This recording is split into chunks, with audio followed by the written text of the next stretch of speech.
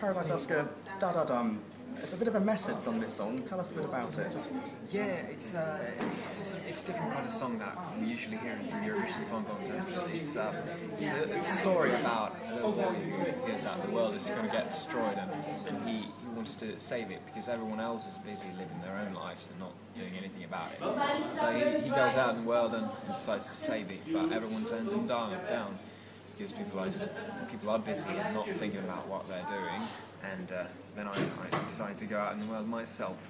Then I realised that, hey, let's just all go out and sing Da Da Dum. Let's just sing this same old story because we're too lazy to do anything about this, all the problems. And it's sort of it was sort of kicking me out for myself because I don't want to be like this. I don't want to just sing about the problems and not do anything. I have to do something. And it's also to other people that maybe we should think a little bit about what we do. There's so much going on in the world at the moment with wars and now nuclear leaks. You think at this time of year this song is going to really strike a chord with people? Well, I hope so because it really fits in the year of 2011. It's when there are these disasters and stuff. I think works very well, and I hope people are going to really listen to it and maybe think about what decisions we make in life. What prompted you to enter this song specifically for Eurovision? Well, I wrote this song last summer, and I just thought that I don't know what I'm going to do with this song. It's an interesting song, and then I saw that you could send to the Finnish broadcasting company entries from the Finnish nationals. So I thought, hey, it's really easy. Just put it online, and that's it.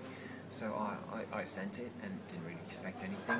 It's really different from regular Eurovision songs. So I just thought it's never gonna make it anyway. So I might as well send it. And then they liked it and they took me straight to the TV shows.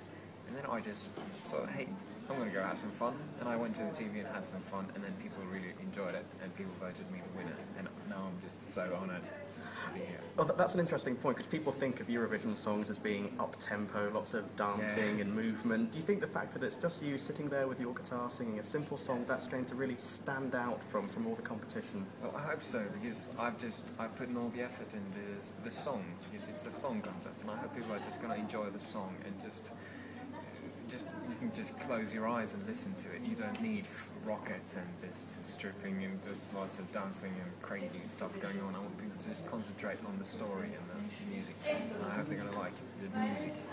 And because it is so simple, does that make it extra pressure, extra nerves for you? Well, I actually think it takes all the pressure away because I have nothing to be nervous about. I know exactly, I know the lyrics, and I know what I'm going to do on stage. I don't have to do rehearse all the kinds of dance steps and that kind of stuff. Then I would be nervous if I would have to practice in advance everything. But now I know I'm just going to stand there and just tell people a story, and it's as simple as that. And the song seems very popular in many of the internet fan polls. What message do you have for your supporters? Well, I hope you're going to, if you have already listened to my song and enjoyed it, I'm so glad, and I hope you're going to continue to spread my music to other people and really tell them that, hey, this is a nice song and this is a song contest, and if you like this song, then spread it to people and get people to like it. You're going to make me the happiest man in the world. Thank you and good luck. Thank you very much. Can I just get you